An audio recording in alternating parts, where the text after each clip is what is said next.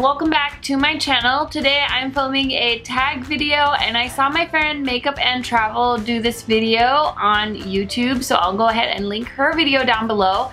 And this video was created by Bat to the Brow, and I've actually connected with her on Instagram. Her name is Millie.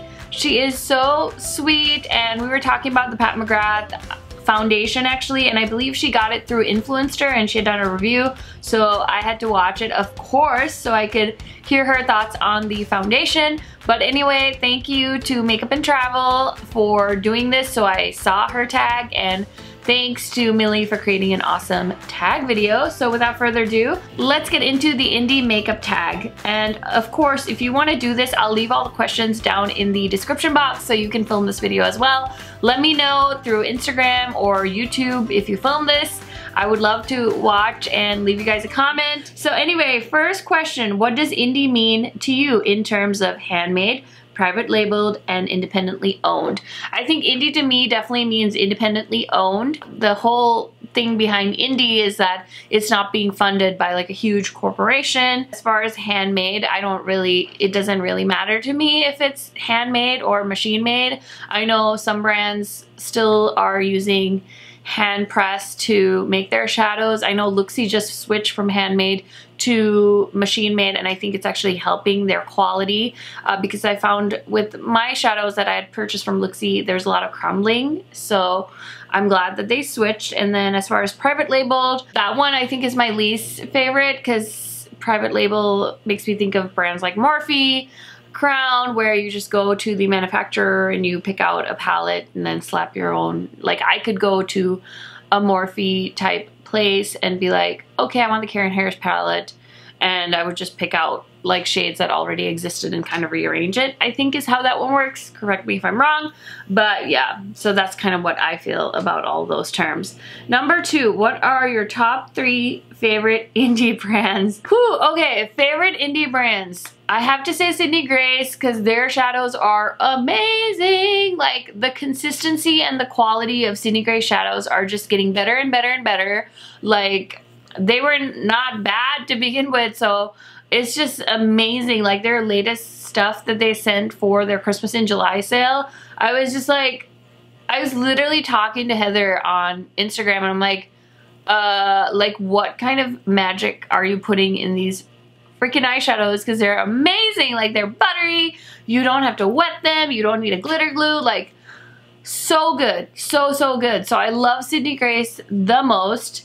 My next favorite, I want to say, is Colored Rain, because again, their foiled formula is so buttery. Even their mattes, everything is good. So good. I don't use my Colored Rain shadows enough. I depotted my Queen of Hearts palette and 2 of their mini palettes that they came out with a few years ago. So now I have them in Z palettes, but I'm always buying more shadows, so I never get around to like playing with those. But they're so good. When I first got them, when I first got the Queen of Hearts palette, like, oh god, it was like, it is one of my favorite palettes still to this day. I just wanted to depot it so I could get them all in one spot. My last favorite indie brand, Juvia's Place. Juvia's Place has been consistent and around for so long, and they're just killing it. I'm so happy that their brand is progressing. They're in Ulta stores now, which means more people have access to them. And I just remember when I first heard about Juvia's Place, I heard about them from Coffee Break with Danny. This is before anyone was talking about them, and they only had 2 palettes. They had the Nubian and the Nubian 2, the colorful one. I have it, it's over there somewhere. And those are the only 2, and I was like, whoa, like she had the colorful palette and I was like, whoa, that's gorgeous, but it was sold out, so I bought the neutral one. And as soon as the colorful one was in stock, I bought it. And it's just been like a snowball effect ever since. Like they've been coming out with great things. More people are talking about them. So I'm so happy for that brand. And so those are my top 3 favorite indie brands right now. Number 3, which indie brands have disappointed you and why? Ooh, okay. So biggest disappointment was Sugarpill, because everyone raves about the Sugarpill shadows. I don't know if I got a bad batch, but my Sugarpill shadows are so patchy. They're so, like, they suck. They're dry. They're expensive. So all I did with my Sugarpill palette was a swatch party video, and then every time I try to use it, I hate it. They just launched those 4 new shades that they were, like, raving about. They finally launched those, and I want them because I love that green shade. I think it's called Arsenic. But I'm like, Karen, like, you don't even use the ones you have. So I decided to save my coin. But yeah, Sugarpill was definitely one of my biggest disappointments as far as the indie brands go. I would not recommend you picking up those shadows. If you want to buy one, I would suggest a small, like a 6-pan, or just buy like one and try it out. And then if you think it's worth the hype, go and get the big Pro palette. But oh my god, they're so disappointed. Next disappointment, I think for me, was Strobe. Only because of the Creepy Cute palette. Like, I couldn't get it to really work on my skin tone. Like, I can't get the shade in the pan to show up on my eyes. I think it's because of my skin tone. I want to try it with a white base because I just got the Makeup Revolution white base, and so I'm curious to see how it goes with that. But I feel like for the hype that Strobe gets, I don't know that they necessarily live up to it. And then my last indie brand that I don't necessarily love, that kind of disappointed me, was Menagerie. And that's because I didn't really love the Dragon Child palette. It was a little too smoky for me, so I got rid of it. And then the Feral palette, I don't know what it is about her formula. I don't know if I just don't like how thick the shimmers are. They're very hard to like pick up and get on your eye, personally, is what I think. But I did buy the Oceanic palette and I haven't tried it yet, so I'm gonna give Menagerie one more chance and try it because that was such a beautiful color story. And then they came out with that Violet Ink palette, which also looked gorgeous, and I was so tempted to buy it, but I was like, Karen, like, just, you have the Oceanic, you haven't even used that one yet, so don't buy more. If you hate it, then you're gonna be stuck with 2 palettes that you don't like again, so just wait. So I did talk myself out of it, but I'm hoping Menagerie can redeem themselves for me. Question number 4, which indie brands have you not tried yet that you really want to try? Ooh, okay, so I really want to try the Nomad Cosmetics Harajuku palette. It looks so fun. The only thing is I'm not sure if that's going to work with my skin tone, so I'm, you know, holding off because I'm trying not to buy everything. But I love the color story, and that last row looks amazing. I really want to try M Cosmetics because of those new serum blushes they came out with. I was never really interested in them.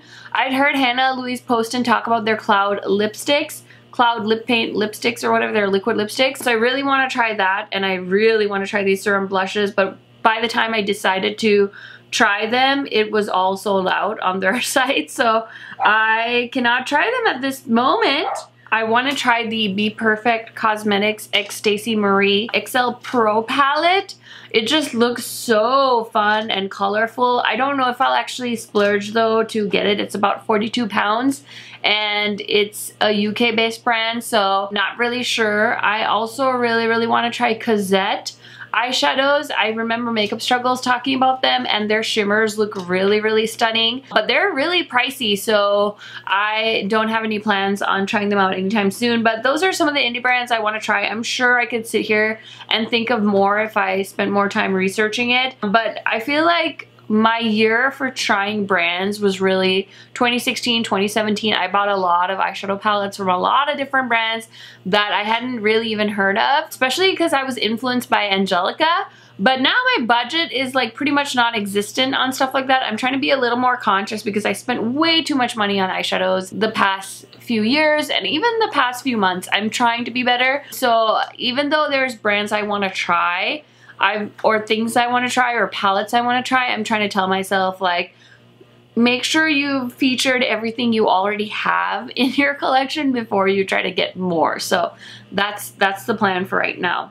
Okay, number 5, if you could own an entire product collection from one brand, what brand would it be? This one for me right now is so easy. I really want the entire collection from Clionadh.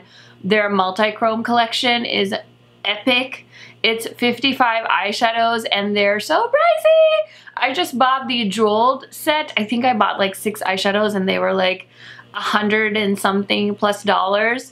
and I was just like, it hurts. But it was such a beautiful collection, and so I thought I'd start with the jeweled.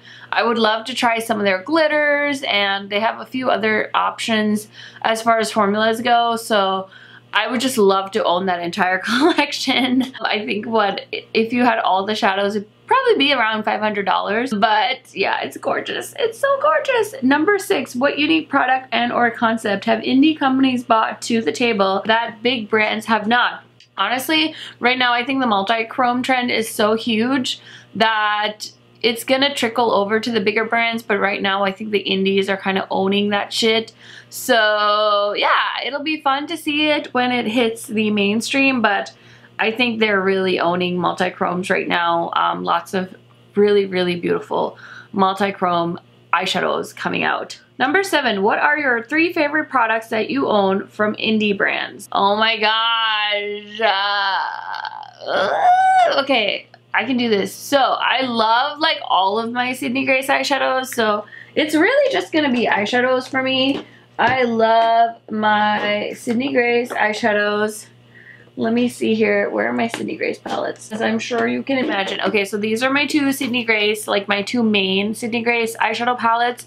I love their shadows. Like, if I had to pick, I would really just show you guys this one shade right here. I think this is the shade, is it called Tempest? I believe this one is called Tempest. And you guys, I don't know names of eyeshadows. Yeah, this is Tempest.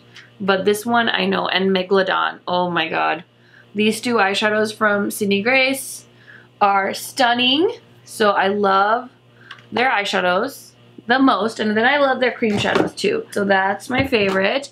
And then I love my Colored Rain. So these are some palettes that I depotted from Colored Rain, as well as their matte shadows.